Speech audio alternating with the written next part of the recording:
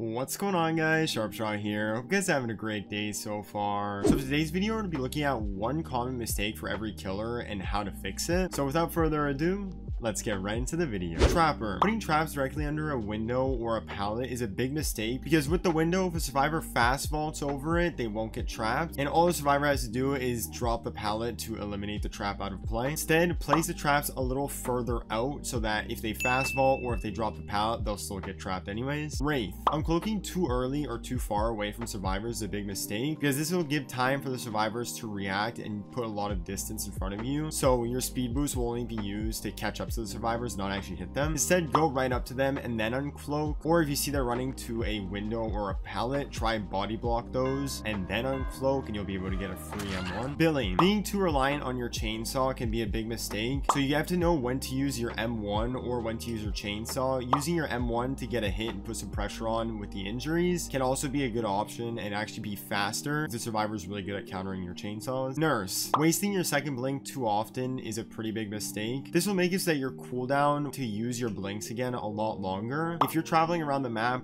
no matter what, only blink once. And if you're in a chase, use your first blink to go right where you had just seen the survivor, and then either use your second blink to go to where you see them next, or if they had double back, just M1 them and save your second blink. Myers. Going into your tier 3 too early is a big mistake because this wastes precious exposed time. The best thing you want to do is to 99 your expose, go right up to a survivor and then activate it so you can get the insta down right away. Hag. The biggest mistake is actually playing her. Just kidding. Is placing too many traps in one specific area of gens or hooks. This can be good in a 3-gen situation, but you want to make sure that you're also saving some traps to place in key high traffic loops and areas, and also saving some mid loops so you can place one right in the center of that loop to shut that loop down and then force the survivor to either try and bait the trap or move to an entirely new loop. Doctor. Using his snap to only gain information is a pretty big mistake. His static blast actually gives each survivor hit an extra tier in their madness, so using it in an area where you know survivors already are is really good to pressure the survivors with madness, instead of using it in an area where you don't know if survivors are and either hitting nobody or only hitting one survivor. Huntress. Being too reliant on hatchets can be a big mistake because you'll have to reload more often. Instead, putting an extra 5 seconds into going up and M1ing survivor instead of throw a hatchet and potentially even miss could save you the time from having to reload, and it could also save hatchets for when you really need them in order to down a survivor in a chase. Bubba. Not respecting pallets can actually be a big mistake with your chainsaw because if a survivor times it right, they can actually pallet stun you while you're in your chainsaw sweep. So instead of bull rushing into an undropped pallet with a survivor there, bait it by pretending you're going for the bull rush, then back up, then the survivor will drop it and you can go right back in and then sweep through the pallet, completely wasting it. Freddy. Never baiting a gen teleport is a big mistake because if survivors see you teleport to a gen every time blood pops up on it, they're always going to immediately run away and you won't be able to catch any survivor by surprise, and you'll be playing a catch-up game in a chase. So be unpredictable with your teleport. Sometimes actually teleport, sometimes fake it, so that the survivors will end up sticking to gen, and when you actually teleport, you'll be able to catch them by surprise and get a free M1. Pig. Wasting all of your reverse bear traps in the early game and not saving any for end game is really bad. Ideally, you want to save 1 or 2 pig traps for when there's around 1 gen left, so that if that gen gets finished, those survivors with bear traps on their heads will literally not be able to escape the trial, and it'll buy you a lot of time to actually down some more survivors. And you can also get a cheeky kill for those survivors that don't know that you can escape with an active bear trap on your head. Clown. Only throwing clown bottles where the survivor currently is at is a big mistake. You actually want to throw your clown bottles to where the survivor is going and use your bottles to zone the survivors to where you want them to go instead. For example, if you see a survivor running towards a pallet, throw your bottle at the pallet instead of where they are right now so that they won't go to the pallet. Spirit. Some might disagree, but I think faking a phase walk is really bad with the directional phase walk noises. Survivors can easily tell if you're in your phase walk or not. Survivor doesn't hear the little whispers. They're gonna obviously know you're not phase walking. Instead, go in your phase walk and fake one direction and go quickly in the other so that the sound throws them off. Legion. Saving your feral frenzy for the perfect moment is a big mistake. If you see a survivor and you have a feral frenzy, just go for it because with Legion's new buff, he gets it back so often. Even if you only hit 1 or 2 survivors, it's not the end of the world. Plague. Only using throw up on survivors is a big mistake. Also use your throw up on objects that survivors can interact with so that when they do interact with those objects, they're gonna get sick without you even having to chase them. Ghost face. We've all done this, but fully marking a survivor too far away is pretty bad because this will waste their exposed timer. Instead, you want to 99 their mark and then fully mark them when you're right up next to them so you can guarantee the insta-down. Demogorgon. Relying on your shred too much is a bad idea. If you use it well, it's a great power, but if you overuse it in a loop, survivors will catch on to it and bait your shred. If you miss and go completely outside of a loop, it completely resets it and it could potentially extend the chase way longer than if you just M1. Oni. Wasting Demon Fury to find survivors is a bad idea. You generally want to activate it when you see a survivor, and then after downing that survivor, if you don't know where any other survivors are, it's better off to just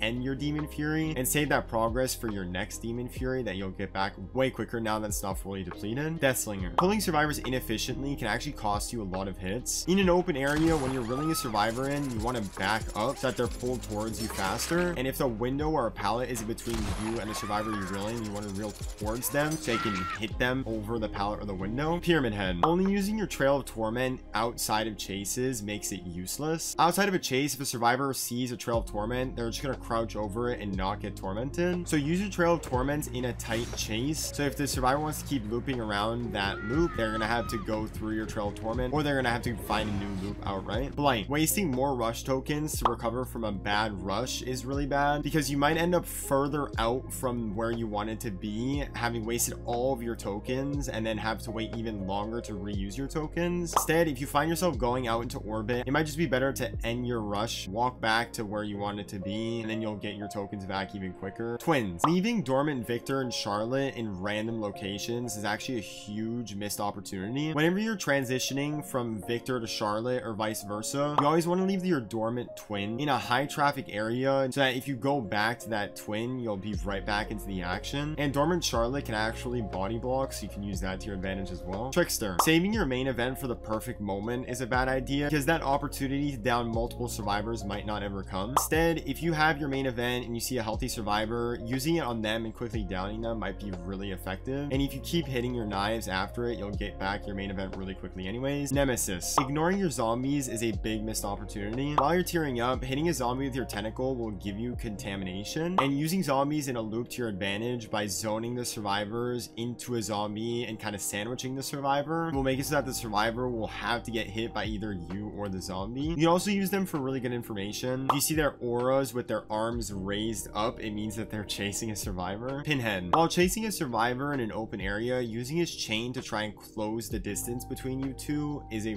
really big risk with low reward, because if you miss, the gap between you and the survivor will be even bigger. Instead, try and use your chains inside of a tight loop that a survivor isn't leaving, so that even if you do miss, the survivor will still be in that loop and you won't have any ground to make up. Artist. Using all of your crows at one time is a big mistake, because doing this will make it so that you can't use any of your crows again for a really long time. Instead, conserving your crows and only using one or two at a time will make it so you can then use more crows in a certain period of time. For example, if you're in a tight loop, using one crow to block off a pallet instead of using all three is really good, but using all three crows outside of a chase to find survivors on gens is always still a great idea. Onryo. Only using your manifestation to teleport outside of chases is a missed opportunity, because if you teleport to a TB that a survivor is going near inside of a chase, it can throw off the survivor and allow you to get a free M1 after teleporting with your small sprint burst that you get, and it'll also give them and any survivor near that TV one stack of condemn. So yeah guys, those are the common mistakes for every killer. Make sure to comment down below some more tips for every killer for the newcomers. So yeah guys, that's been a video. Thank you guys so much for watching. Leave a like and subscribe if you're new. This has been Sharpshot, and I will see you guys in the next video.